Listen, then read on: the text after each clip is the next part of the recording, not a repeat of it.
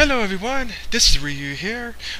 Just thought I would get up and say, thank you for everybody who's actually watched the, Lufia Curse of the Sinistrals playthrough. Hope everybody actually enjoyed that.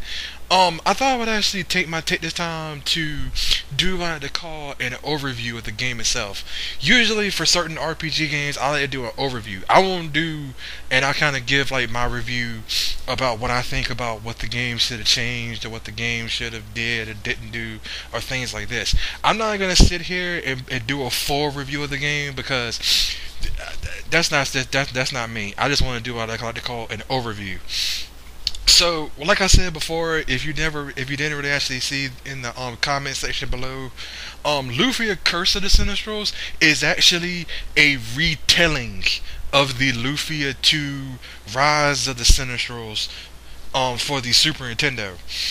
Now, if you never actually played any either of the Lufia games before, I'm gonna try to give a short version of it. Basically, there is a main character named Maxim who has red hair, like add all the red, and he basically is a monster hunter. Well, at first, he basically goes around, he fights all these monster stuff, and then he's basically the chosen one who's supposed to go through and with a team of people to go through and fight off the Sinistrals who are trying to take over the world and rule it in their image and do stuff like this and everything else like that. So that's basically, I'm sorry if that's not really a good overview, but it's kind of just like, red-haired swordsman who he basically goes through, slashes up a whole bunch of monsters, does a whole bunch of things, and he gets a legendary blade, he becomes a legendary hero, and then in the other games that follow, the main characters are always descendants of Maxim. So that's basically how the storyline goes. Now, a lot of things I can say about the game. I kind of like the way how the things I actually liked about the game was that it stayed true to the Lufia Rise of the Sinistral storyline.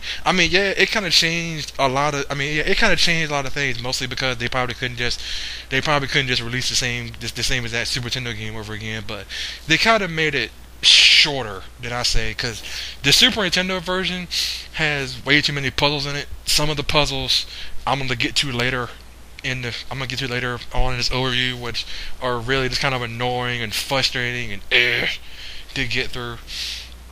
And I'll get to that in a minute. And other stuff, the graphics are nice. The controls are kind of iffy a little bit from time to time. Sometimes they work. You control pretty good as times you want. As you saw before, you can actually overlevel the crap out of your characters nonstop. So that's basically what I like to call good things about this game. Sorry if I didn't really say everything good about this game 100%, but there's a lot of bad things about this game I want to talk about for right now here, though. The bad things about Lufia Curse of the Sinistrals is like this. One, some of the music in the game just didn't fit the area.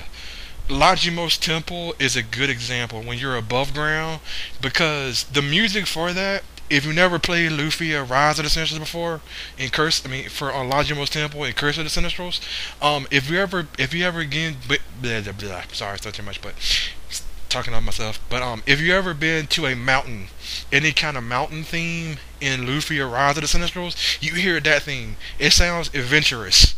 It sounds like you're going to be there for a while.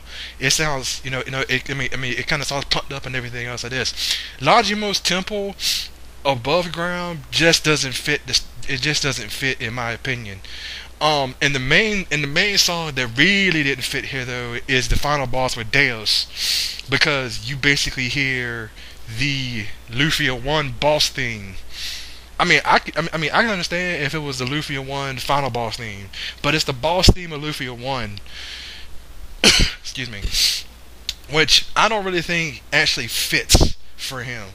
And the other thing that doesn't fit as well here, though, is when you fight Goddess for the last time, on video on part 40, you basically hear the regular battle theme for him. Like, they basically kind of went, "Oh, Goddess, he's a joke by now." It's like, you can't, he's a Sinistral. You can't give him the Sinistral battle theme or the boss theme at least. I mean, yeah, you gave the boss thing to Amon, but you didn't actually give the boss theme to Goddess. And the other thing about it is, it also pulls off a Lufia 3 kind of thing as well here. I mean, Lufia, not Lufia 3, but Lufia Fortress of Doom. Because if you remember that, all the Sinistrals, you got Goddess, Amon, Aram, and Deus. Now, if you never played Lufia, the Fortress of Doom before, in that game, you only fight 3 of the 4 Sinistrals. I mean, at first you kind of fight 4 of them, and then later on, when you get to the end of it again, you only fight 3 of them. In this game, they kind of do the exact same formula again. You only fight 3 of the 4 Sinistrals. One of them you just have to dodge for a while. And when I was actually looking stuff up and everything here, though, you cannot fight her until you actually play a New Game Plus or Aram. You can't fight Aram whatsoever in the whole entire game whatsoever here, though, which I kind of think was kind of like, okay, I mean, I can understand the way they were going here, though, but at the same time, it would have been nice if they did something like you can hit her one good time and then the fight would end, not just dodge forever the whole time and things, and not just dodge the whole time. um Another thing about it, though, is that when they actually shortened the game, because Lufia Rise of the Sinistrals is actually a pretty long Super Nintendo game. I know it's like 24 plus hours. I don't know. I mean, I never really actually estimated how many hours it'll take to actually get through that whole entire game, but I know it's pretty long to get through. Pretty fun, pretty long, but throughout the whole entire game of Rise of the Sinistrals, there's so much character development because you get to know about, the characters, what they like, what they hate, why the Sinistrals were evil, about Dual Blade, things like this. You get to find out all this wonderful, wonderful stuff, information, and everything here, though. With Curse of the Sinistrals, because it's basically kind of like a shorter version of Rise of the Sinistrals. For Super Nintendo, Curse of the Sinistrals is that they basically took out a lot of the stuff that was in the Super Nintendo game, in my opinion, that they should have left in. Because, in my opinion, the game basically went, oh, the Sinistrals are trying to take over the world, and you have to go and fight them because they're evil. And it's like,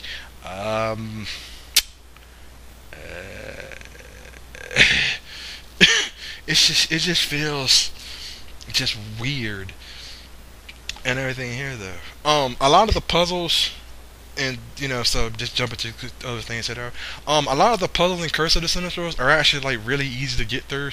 Besides some of them in Lagimos below Temple, some of them are kind of like you have to look up, but a lot of them are just trial and error. Like with the tower, it took me a couple times to actually figure out about how to shine the light in different angles in order to actually make the floor, to get the whole floor shined up.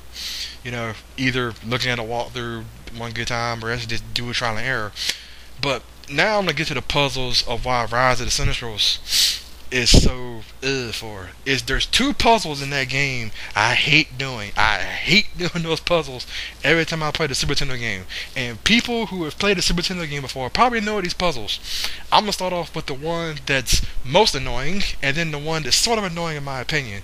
I don't remember what the area is in Rise of the Sinistrals, but there's actually an area where you have to either use the fire arrows or you have to cut some weeds in order to get through the door. And if you take too many steps, the weeds grow, and then you have to reset the puzzle over again. That's the most annoying puzzle in that whole entire game.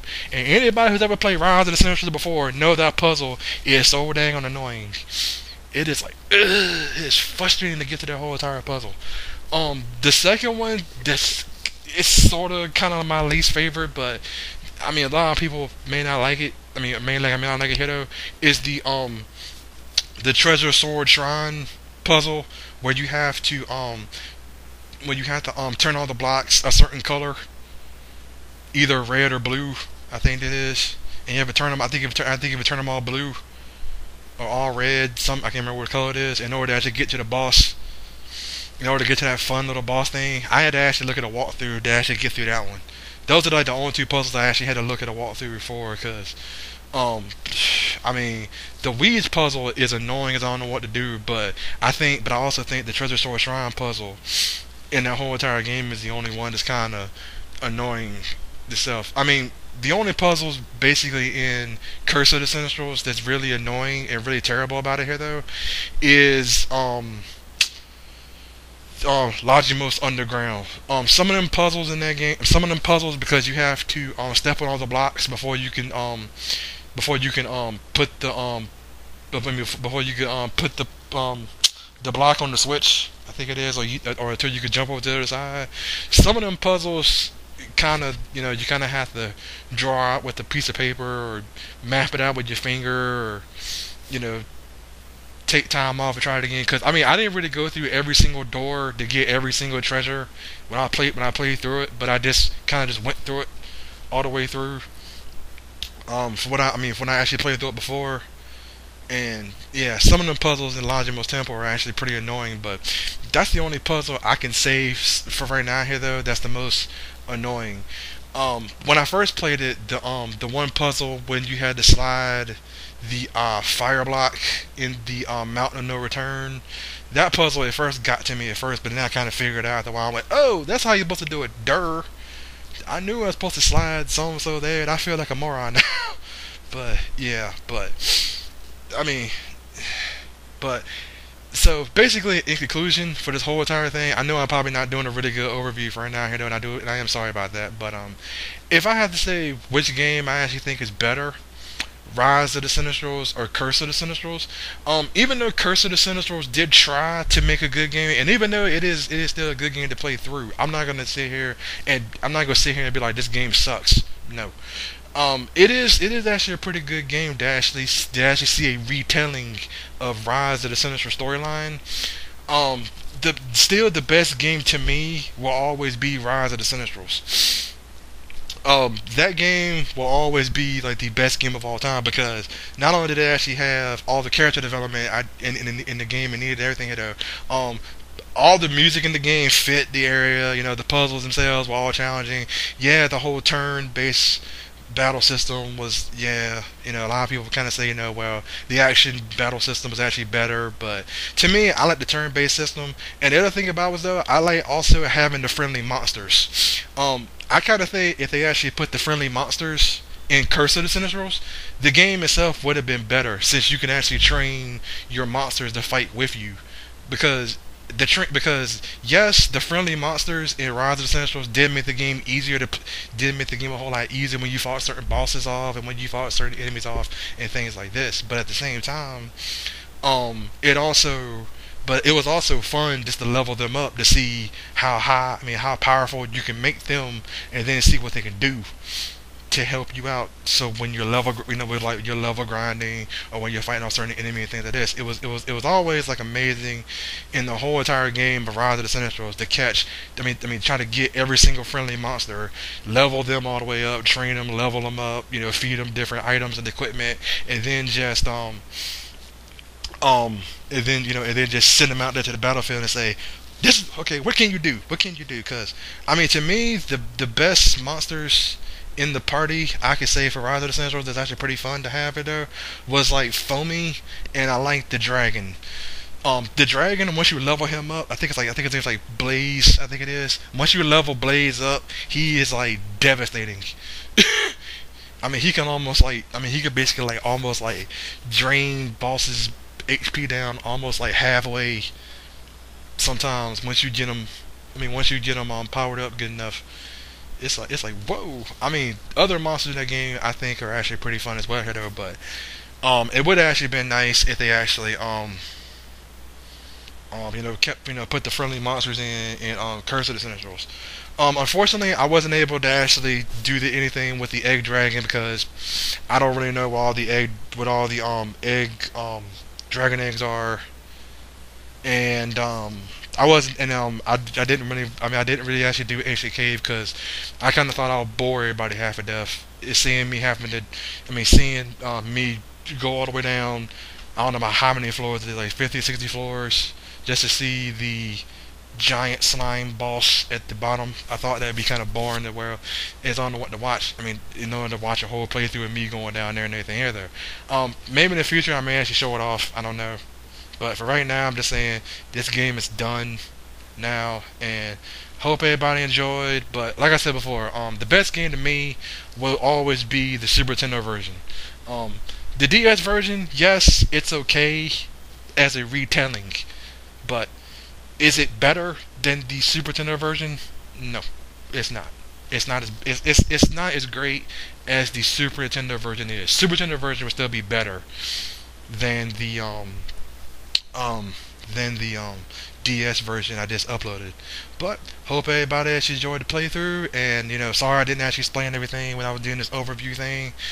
I mean, like I said, I'm not really 100% good at doing reviews all that much, but I thought I would just sit here down here and give my 2 cents to say, this is what I think about the game, and this is what I think they should have done differently, or this is what I think they should have put in, or things like this. And hope everybody actually looking forward to seeing what I upload next time. This is Ryu here. Later.